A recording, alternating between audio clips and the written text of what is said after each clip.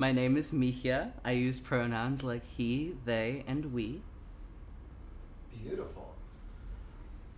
So, how would you define your gender, and what experiences brought you there? Yeah, that's a really good question. I think I would define my gender very broadly as fag. I always say the F on my ID stands for fag. And I mean that in a really endearing and sort of like reclaiming way, if that makes sense.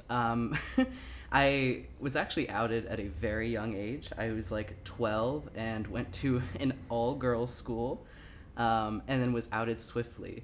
So then I think my queerness became immediately evident because I didn't really have that transition time to figure out gender, sexuality, etc., etc. So I think my queerness itself is what's most central to my idea of gender. And what actually brought me to where I am today is a lot of love, a lot of patience, and an older brother who is also trans and Lovely. gave me a lot of language, which I really couldn't have been here without. As I mentioned, I went to an all-girls school. He did as well. There's a lot of people who are not girls who went there.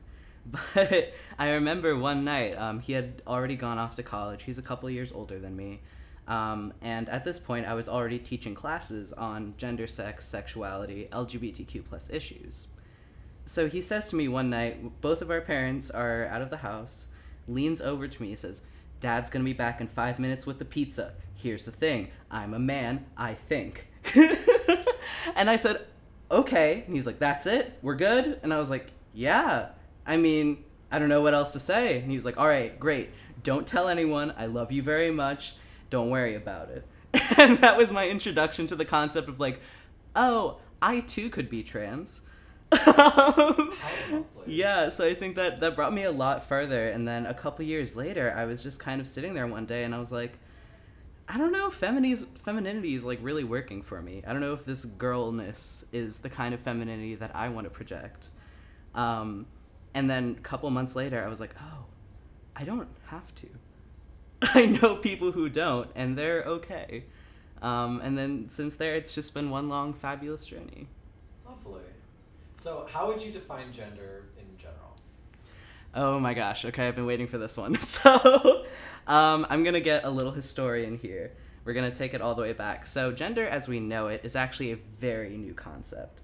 A lot of it has to do with colonialism, a lot of it has to do with white supremacy. This idea of two genders, although it has existed in different places in different times, the way that it's enforced right now has a lot to do with white supremacy. In fact, gender and race are so inextricably linked, we can't even talk about them in two different ways. Shout out to Gail Biederman. But definitely gender itself, a lot of people describe it as a relation between the body and society at large, but in a sort of decolonized sense, a lot of other folks will call it something closer to the experience of being and what that means in the context of spirituality. So I think that has a lot to do with my own gender as well. I'm someone who is Jewish. I'm also Japanese American, so I think I have a lot of interactions with different cultural touch points and spiritual touch points through that. And I think the idea of the cultural context actually really building out what the individual is a much closer definition of gender than being like, oh, it's a guy or a girl. So I think in the efforts to be reductive and make it easy to understand, white supremacy has really diluted what gender is to the point I'm not really sure I could tell you or that anyone could tell you. But how it does, that's a whole different conversation. Lovely. And what makes you feel euphoric about your gender? Okay, so there's like good euphoria, and also I recognize probably unhealthy euphoria. Good euphoria is like when I'm with my gays and the theys and we're having a lovely time, we're in the cute outfits, we're having fun. That is gender euphoric to me, being in that community. Being with the boys, this is a kind of an unhealthy one, but I love when I'm like with a bunch of like cishet men, which happens too often for my comfort.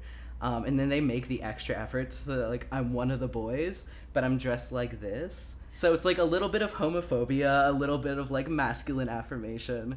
It's kind of fun. I think it's I think it's inviting that they are able to see so much of me while understanding none of it. And I think that's a very honest way to perceive me. Lovely. And what would you tell somebody who's thinking about their gender for the first time? It's probably not your first time.